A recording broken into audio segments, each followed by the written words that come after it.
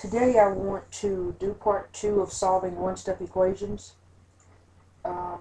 And let's just review what we did, what we talked about in the last video. In the last video I gave you these problems, and these were 2 of the first basic equations. I told you there were 4 basic equations. In this problem you had to subtract 3 on both sides. This problem we added 4 to both sides, and we checked it, of course.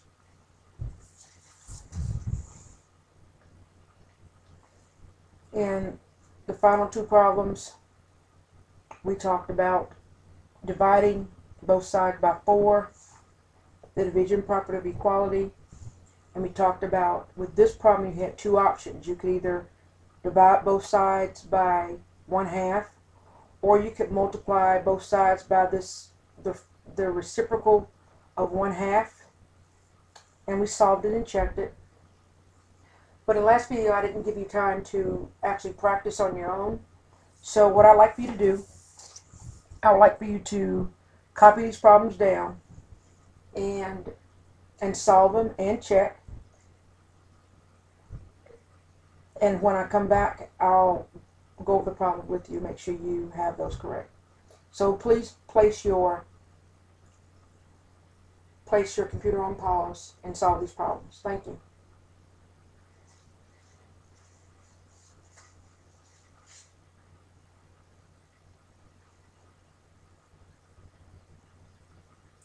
Okay, we're back.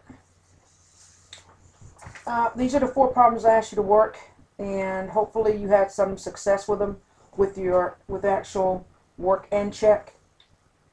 Again, these problems, I'm pretty sure you can actually look at these problems and find and know the correct answer.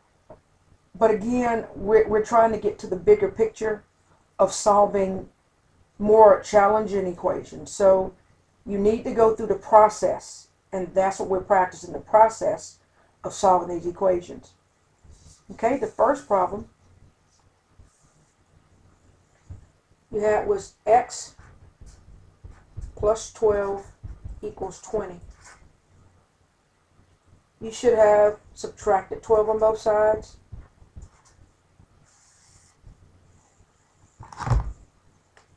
These 12s created zeros, and so there's nothing left, which leaves you with x equals 20 minus 12 is 8.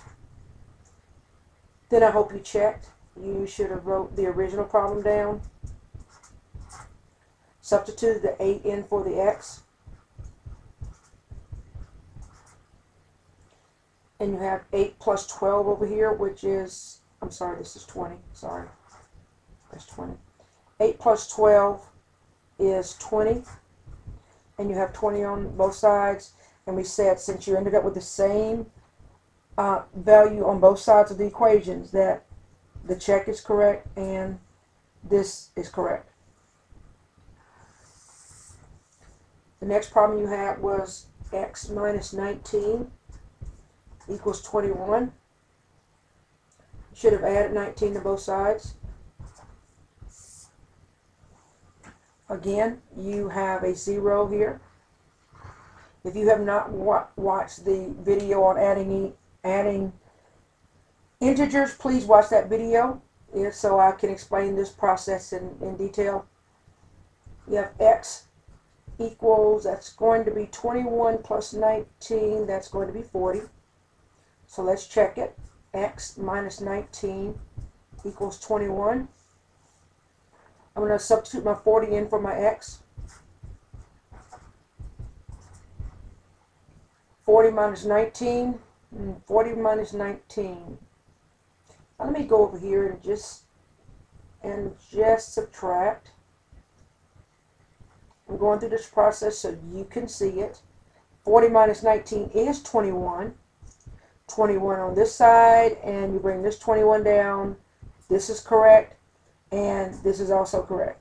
And I did this because I wanted you to know that it's okay to do work on the side, and you don't have to erase it. It's okay for you to actually do any subtraction or multiplication or division on the side.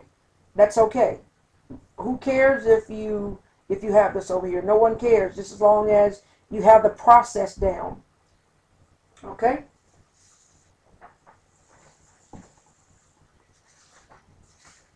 The next problem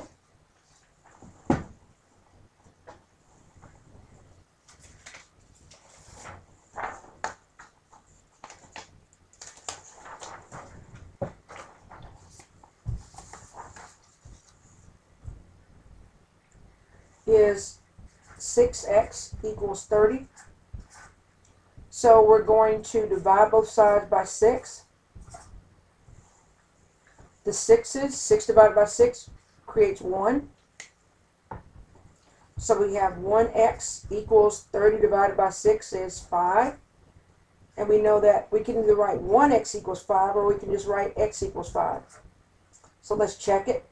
6x equals 30. 5, substitute your 5 in for your x, so 6 times 5 equals 30. 6 times 5 is 30. And 30 over here on this side. Both sides ended up being the same, so that's correct. And so therefore, x equals 5. In the last problem, you have 1/3 x equals 7. I want to multiply both sides by the reciprocal of 1/3, which is 3 over 1.